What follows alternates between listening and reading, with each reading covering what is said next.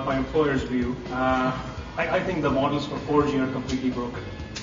With every line of the voice calls they make, minute by minute, we can itemize it. Yet for data, all we have is one giant blob, $59.99. You have these buffet consumers who basically take undue advantage of the network. So you've got service substitution, you have this unbridled traffic growth, and then you've got user pricing expectations of really setting the agenda for how operators are going to have to look at monetizing the network. The iPhone, bring it on. Bring it to the 4G network that we have.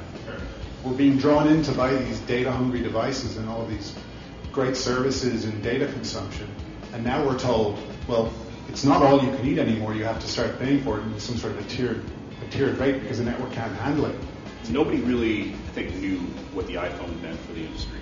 The bigger problem that I'd like you to address is burdening the subscriber as the only source of revenue in this business model. You're not buying a subscription from a carrier.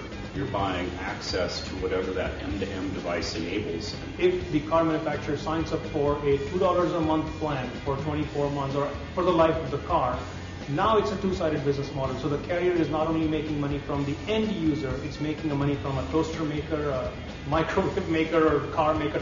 I think we're going to see a flurry of tablets, after the iPad launch.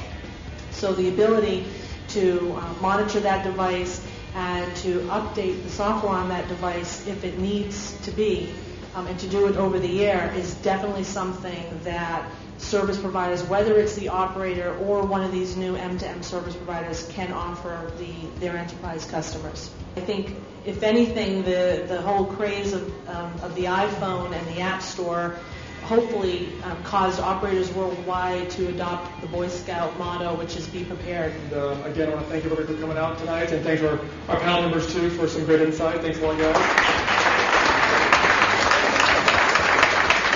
I think these events are absolutely critical as we carry forward this whole 4G message.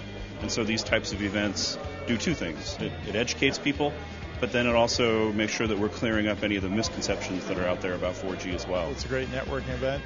I actually learned a lot from the other panelists and some of the audience and members, so I'll be coming again. Yeah, this has been a great event, and I'm really appreciative of being asked to be on the panel. We had a fantastic turnout and lots of networking going on, so if you get a chance to go to an RCR local event in your hometown, you definitely should go because it was worthwhile.